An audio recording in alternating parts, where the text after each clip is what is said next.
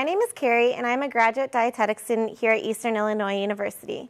Today I'm going to tell you guys a little bit about what it means to be lactose intolerant and a healthy, safe dessert for the disease state. First, I'm going to tell you a little bit about what it means to be lactose intolerant. Lactose intolerance is the body's inability to digest lactose, which is a sugar found in milk and dairy products. Lactose intolerance can affect anyone at any age, but it is not dangerous. The onset of the disease is noticed by abdominal discomfort, diarrhea, nausea, anything that has to do with the stomach, but it can be treated through diet. The onset of the disease, like I said, is typically discovered by experienced abdominal pain, and by eliminating milk and dairy products from the diet, it can be treated. While some people can tolerate 2 to 4 ounces of dairy products like milk and butter a day, some people cannot tolerate any at all, so there are alternatives for you. There are many soy and lactose-free products that you can substitute with.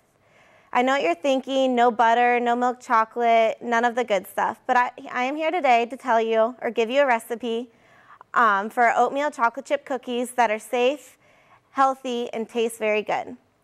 So first what you'll need is your ingredients. I'll start with the dry ingredients first. You'll need 2 cups of rolled oats. These are just the Quaker oats. So you mix that. And then you need to take 1 cup of brown sugar. You need 1 cup of flour with a teaspoon of baking soda. Then you also need 1 cup of powdered sugar with a 1/4 tablespoon of salt.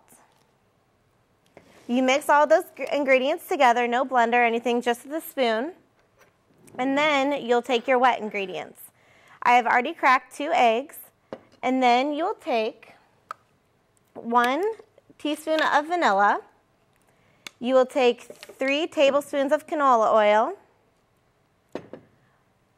1 tablespoon of lemon juice, and mix those as well. You will then mix your dry and wet ingredients together and add your chocolate chips. And these are the key. You will need to get dark, dairy-free chocolate chips. You can find them at pretty much any convenience store, and they're a little more expensive than the regular ones, but they are safe and healthy for those with lactose intolerance. You'll mix all of the ingredients together, roll them not with a blender or anything. You merely mix the ingredients together and set them on a baking sheet. You'll need to set the timer or the oven to 375 degrees and let it preheat. Once you set out the cookies, set them on a baking sheet, you'll bake them for 8 to 10 minutes. Your finished product will be some delicious chocolate chip oatmeal cookies that are safe, healthy, and in my opinion, taste very, very good. So I hope you've learned something today about what it means to be lactose intolerant, and that you can try this delicious recipe and share it with friends and family. Thank you.